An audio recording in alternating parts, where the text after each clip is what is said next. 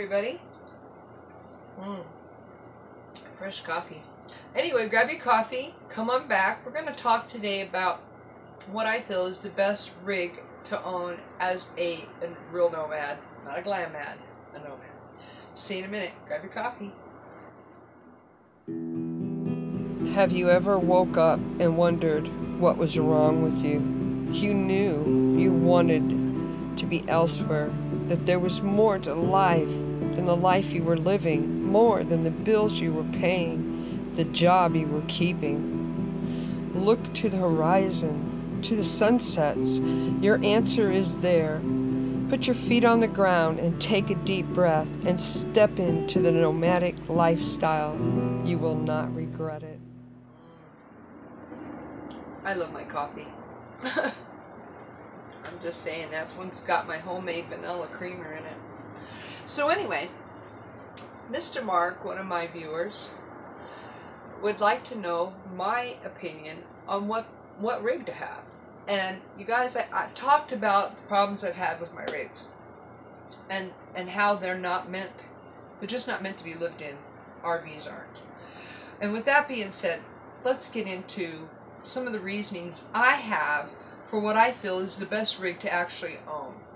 It really starts out depending on how many people are going to be in that rig. If you're going to have 2 people, you pretty much need to go an RV. Just saying. You know, I know that when we have our mates, we like our mates, but the fact is, I know a lot of people.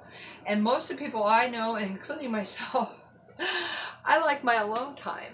I like to be able just to go into a bedroom or into a room by myself and read a book. And not have to force my mate or my friend to go outside if I was living in a van with somebody. So the first thing that I would say is common sense. Is if there's more than one of you, you need to go to a larger rig, like a Class C, a Class A, even a Class B. And Class Bs are very nice, you guys, but Class Bs are so expensive. It's like paying for a Class A, only a little bitty size. Anyway, with that being said, there's a lot of things that come with buying a Class A, B, or C, especially if you're buying used. If you're buying used, you guys, I have told you to get that RV tech out there. But the reasons is that my first rig, a Class C, beautiful rig, and it was like a 2014. Unbeknownst to me, whoever had it before me, and I know who it was, they had thrashed the wheels and the bearings and the ball joints on that rig to the point where it was a traveling death trap.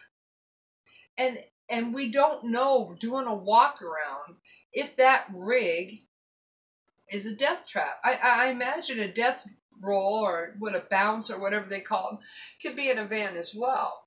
But I have to say that as a couple or a person traveling with more than one animal and a larger animal, I think a Class C would probably be your best bet.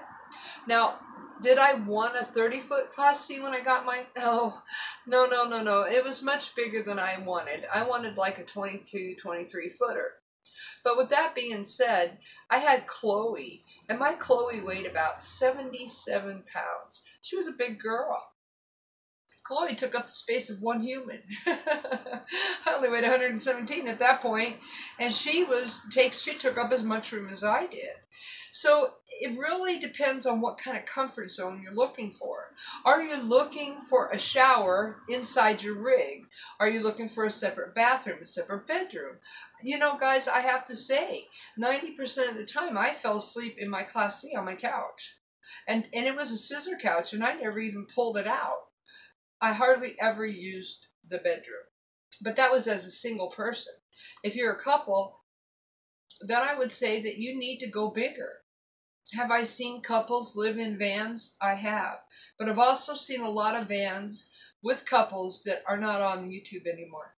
So that's just enough to let you think about, maybe it's just too crowded. Maybe there's not enough personal space. Just saying. My idea about an RV, and I've not minced any words, and I guess if you bought a $1 million or $2 million rig, the installation and the way it's made, it might be a better rig. But those rigs were not meant to be lived in full time. Now there are places like, I think it's called 1,000 Trails, where you can buy a membership. You can stay in the park for 3 weeks, but you got to leave for 7 days. That's how I met people when I was up in Cottonwood. People would come out of the 1,000 Trails for their 7 days, and they would park by me. These were some really awesome people, and most of them were winter birds. And you know, guys, they just add a special something to the nomadic life.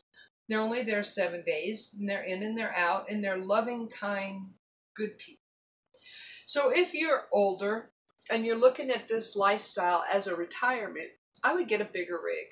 I absolutely would, and I would look into one of these club passes where you can pick a certain area of the United States or two to stay in at their RV resorts. Some of the RV resorts are on the ocean. Some are in New York. It just depends on what zone you pick. So if you're an older couple and you're retired and you're looking to be nomadic in your RV, I would definitely look into something like, yeah, those passports. I can't even think of the name of the company. I just know that they're with 1,000 Trails, you guys. Well, let's get to the single person. You know, I have told everybody that I would love to be back on the road. And the fact is when I do go back on the road, as soon as I save enough money, I'm buying a van. And I'm building that van myself. And I'm doing that for one simple reason. I will know what's behind those walls. Because I've done a lot of research. I know what molds and what don't mold. I know what sweats and what don't sweat. Condensation is the first thing that will kill your rig. You're cooking in there, it's 30 degrees outside. What are you going to have? Condensation. Ain't no different than sleeping in a tent and breathing hot air all night. You're going to wake up to water on that tent, on the inside of that tent. So with that being said, I would prefer a van. I would love a school bus. How cool would that be to build out a school bus? Right? I know. That would be my next option. If I was to be able to afford a school bus, I would get not the great big one. I would get the small school bus and build it out myself. I've seen a lot of awesome builds on school buses. But my preference as a single female would be a van. I'm just saying. And the reasons are, I can build it out. You guys got to think about the maintenance is a whole bunch cheaper. Now, if you get a full-size van, the mileage ain't going to be much different than an RV. My RV only got like 8 to 10 miles to the gallon, and that was with me emptying all my tanks before traveling, except for my gas tank. So you're only going to get maybe, I don't know, 16 miles to the gallon in a full-size van. But it's a lot better than 8 to 10. So to you, Mr. Mark, I know you have an awesome personal build going, and I can't wait to maybe put the picture on my channel. But this is for Mr. Mark. He wanted my ideas in a video on what I think would be the best RV versus van versus school bus, you know? It's all what's in your heart. It's all what you see in your mind as being your ideal living quarters. Because what you have to remember, you guys, is whatever you move into is your home. And that's something the glam mads and scam mads don't tell you. That's your permanent home. Wherever you park it, wherever you open your doors, your home. You can't walk away from it. You can't get away from it unless you're like these glam mads that beg for money to stay in a motel room. So make it what you want. What you want, what you need. Think about it long and hard. Don't jump into anything, you guys. You don't see me jumping right into a van right now. No. I've got 400 saved toward my van. That's all. But I have gotten the stuff to go in it. But the point is that I want something for me this time. I want to build it out myself. I want it built to my specs. So take the time. Research everything. I told you about solar. I would not, even in a van, drill solar on the top of my van. Because if I want to park on a street and look like I'm not living in there, I don't want a rack up there, a hot water heater up there. I don't want, you know, solar panels, because that's all dead giveaways. Just like my RV, my solar panel will be pulled out as I need it.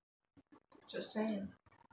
Anyway, Mark, I hope that this gave you a little insight on why I would buy a van. Maintenance, maintenance, maintenance.